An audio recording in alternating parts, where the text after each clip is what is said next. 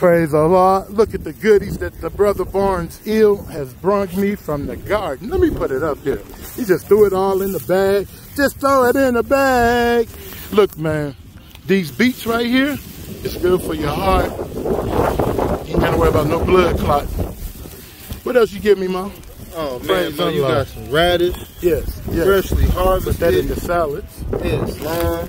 Some peppermint. Yes, that's for my wife. Peppermint, straight from the peppermint plant. Then we got some broccoli you said in there. Some broccoli greens. Lord have mercy, I can't even see it.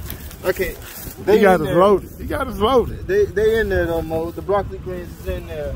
But we got food for the more. Praise Allah. Food for the more. 90 days is easy to do, huh? 90 days is easy to do, right? 90 days of food. Then you got to learn how to jar it. They talking about a food shortage. I don't know what they talking about. What's that? Shortage? What we got here? Peppermint plant. That you see how it's been peppermint growing plant. since I done took it out. Okay. I brought it to the crib. She's still growing.